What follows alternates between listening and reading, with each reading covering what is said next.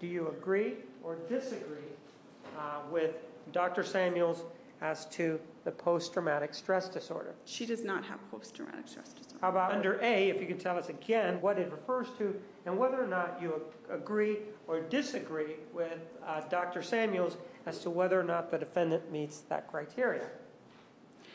A is the presence of a traumatic event that, go ahead. That causes a strong sense of horror, fear. So do you agree or disagree with Dr. Samuels as to that, whether or not the defendant meets it? Dr. Samuels indicated that she experienced PTSD as a result of the killing. And so do you agree or disagree with his assessment there? The way that she describes it, she felt fear for her life. So she would meet criteria for A, yes. Well, what about the fact that perhaps there was these two intruders that came in? If these two intruders came in and there's this event, is that the basis for this meeting this criteria? If that's what he based his diagnosis on, then that would be inaccurate. And would you then agree that that's, and if you can't meet the first criteria, in other words, if you are basing it, let's assume that it's an event that may or may not have occurred. If it's an event that didn't occur, would that automatically do away with post-traumatic stress disorder? Objection mischaracterizes Dr. Samuel's testimony. Overruled, the jury is directed to recall the testimony presented during the trial. Would that do that?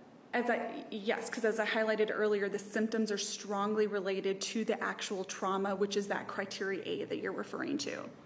Does there have to be an actual event that triggers this, or can this post-traumatic stress disorder be based on a made-up event? It cannot be based on a made-up event. What if it turned out that that was an absolute untruth, that it wasn't a stranger, it was somebody that she actually knew?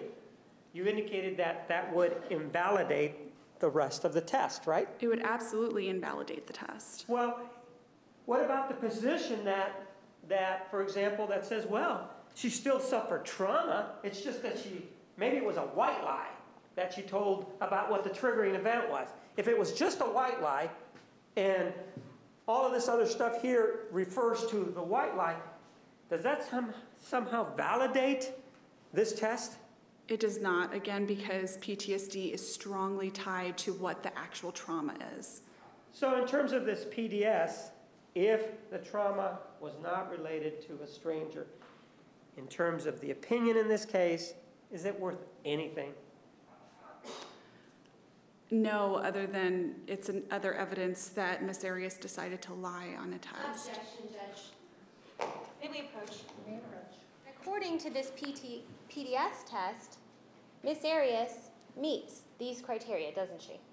According to this PDS test, she meets the criteria for A, B, C, and D. According to the falsified traumatic event that she was referring to.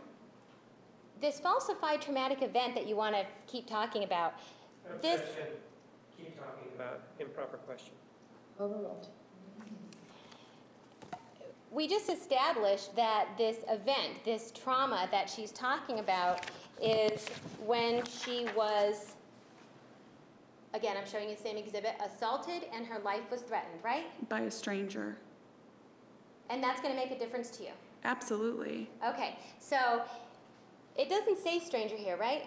That's what number 4 is? No, I'm talking about the handwriting. It doesn't say stranger, does it? Correct, that doesn't say stranger there. It just says that she was assaulted and she felt her life was threatened, right?